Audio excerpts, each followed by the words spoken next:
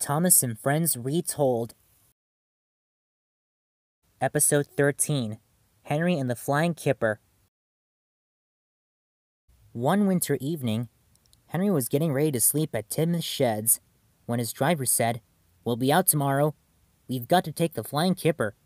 Don't tell Gordon, but if we pull the Kipper nicely, Sir Topham Hatt will let us pull the express. The special coal we gave you is working well."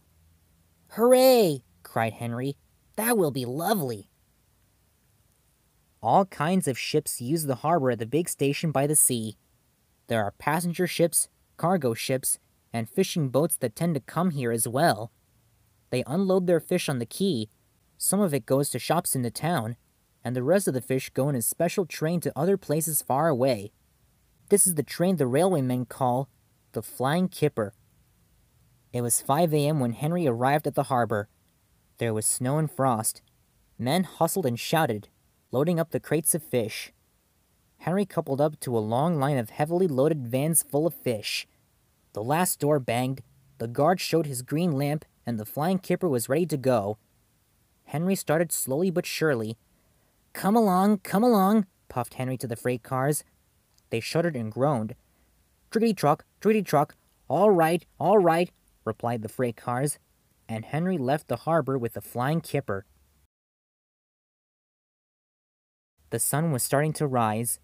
Clouds of smoke and steam poured from Henry's funnel into the cold air, and the fire's light shone brightly. Hurry, panted Henry. As they passed Elsbridge, they were going well. The light grew brighter, and signal lights shone green as they passed. But when they were crossing the viaduct, there was a yellow signal ahead. Henry's driver prepared to stop, but the home signal was down. All clear, Henry. Away we go, he assumed. They couldn't have known the switches from the main line to a siding were frozen. Not to mention the home signal should have been sent to danger, but snow had forced it down. A freight train was waiting in the siding for the Kipper to pass, and their driver and fireman were drinking cocoa in the caboose. The Kipper is due, said the conductor. Who cares, said the fireman. This is good cocoa. The driver got up and said, Come on, fireman, back to our engine. And thankfully, they got out just in time. Henry was rushing on the same line as the siding and, unable to stop in time, crashed straight into the back of the train, destroying the caboose and landing on his side.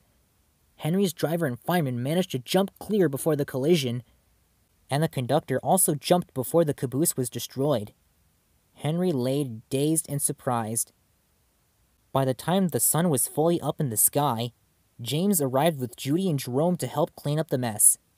And Sir Topham Hatt came to see Henry. The signal was down, sir, moaned Henry.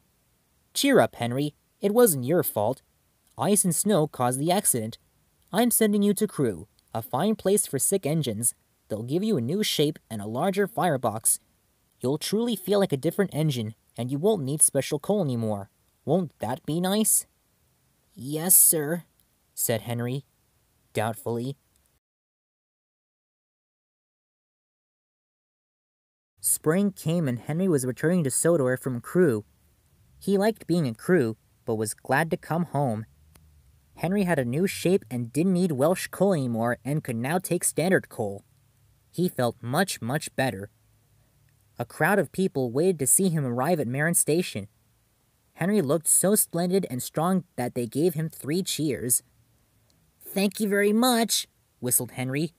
It was mildly unfortunate that a lot of children are often late for school because they wait to see Henry go by, and they often see him pull the express. He does it so well that Gordon is jealous, but that, too, is another story.